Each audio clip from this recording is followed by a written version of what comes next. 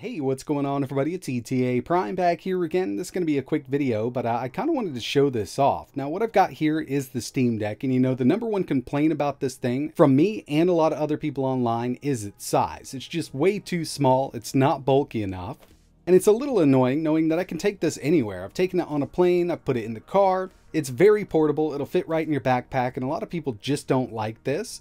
So in this video, we're going to be taking a look at a brand new handheld that fixes all of these issues, and I was lucky enough to get my hands on an early prototype, and it's known as the Deck 32. Now this thing has some absolutely amazing specs, and it might look a little larger than the Steam Deck, but it's only about 4 more ounces. This is coming in at 38 pounds, so it's not much more than the Steam Deck, and we've got a lot more screen real estate here, as you can see. It's actually got a 32-inch curved display.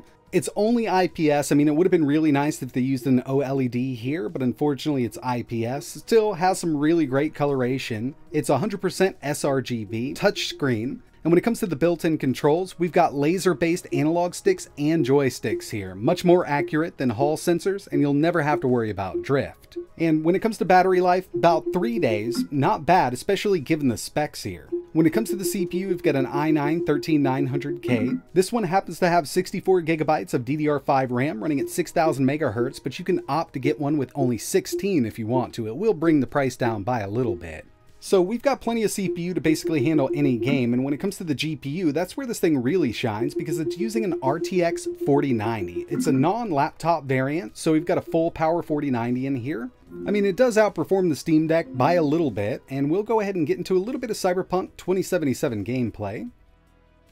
Right now, we're maxed out 4K Ray Tracing Ultra, and if you take a look at Afterburner, we're very close to getting a steady 250 FPS out of it. Would have been nice to get a little more at a 4K resolution. I mean, with these handhelds getting more powerful, I'd like to see around 400 out of something like this in the next revision. Ergonomics are absolutely amazing here. I mean, it's got a gyro built in, and when I say gyro, I'm not talking about the gyro where you move the whole unit around to kind of get some movement on screen. I'm talking about a built-in weighted gyro to keep the top from falling over. So it does have spinning mass inside of it, but I mean, it's super comfortable to hang on to. I could play this for hours and not cramp up or anything like that. With the laser sensor based analog sticks and joysticks that they've added here, you won't have any kind of drift or anything like that. In fact, you can program these to kind of play the game by itself if you wanted to, and you don't ever have to worry about input lag or anything like that. It's using laser technology here for those inputs.